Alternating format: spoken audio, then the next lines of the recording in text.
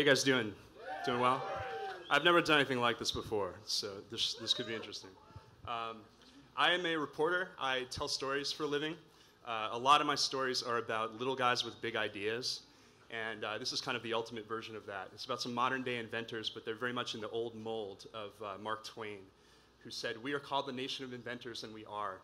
And what excited him about invention was the democracy of it. The idea that we all have these innate Promethean powers and we can create and design a country to unleash them. This is Henry Ford in 1901 racing one of his own cars against a guy on a dirt track in Michigan. The auto industry used to be really interesting. There were interesting inventors and innovators, and it was interesting even into the 1930s.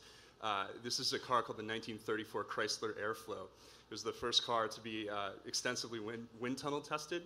It has this beautiful kind of aerodynamic shape, and the problem with the Airflow is a great car, but it didn't sell. And so every car right now is basically a couch. Your car is a couch. The car companies have lied to you and scammed you. Your car is not aerodynamic, it is a couch. And this is insane because this is lost mile per gallon, lost energy. And this is why we've made almost no progress on MPG in a century. The Ford Model T got 20 miles to the gallon. The average new vehicle today gets 25 miles to the gallon. And this is insane, right? This is insane. We can all admit that this is insane. This is insane. Yeah, all right. And this guy said, yes, this is insane. His name is Peter Diamandis. And in 2007, he raised $10 million, and he dangled it from a string. And he said, anybody who can make a 100 mile per gallon car that gets a range of 200 miles will win this money. And I don't care what you've done before, and I don't care if you have a fancy degree, and I don't care how much money you have in your pocket. If you solve this problem, you win the money. And teams from all over the world responded to this challenge. And you see some of them here. And for the most part, they weren't big automakers. They were very small startup operations and garage hackers like these people, Kevin and Jen. They are husband and wife. They decided to build an electric car in a barn in the middle of a cornfield in Illinois. And they built it from scratch because nothing existed that was aerodynamic enough to get the efficiencies that they needed. So they actually literally burned lengths of steel in a wood-burning stove in their barn and formed them around these plywood curves to make the arched ribs of the car. They looked to some cars from the past for inspiration. That's the original bathtub Porsche on the top. Down on the bottom is one of my favorite cars of all time, the Delahaye 135M with these fenders, voluptuous fenders that look like bombs hanging from the belly of a B-52. They also look to science fiction. That's the cloud car from The Empire Strikes Back on the left, aerodynamic shape, and the DeLorean from Back to the Future. They loved the gull-wing doors, and somebody told them they were too hard to make, so they said, fuck that, we're going to make them, and we're going to do it anyway. This is what the car looked like in 2010 when I saw it for the first time.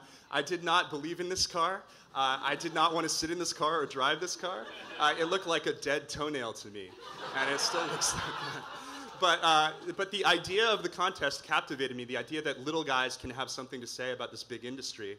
And so I dropped everything that I was doing, and I started writing about some of these teams. And this is the Philly connection. This is the West Philadelphia Hybrid X team. Yeah.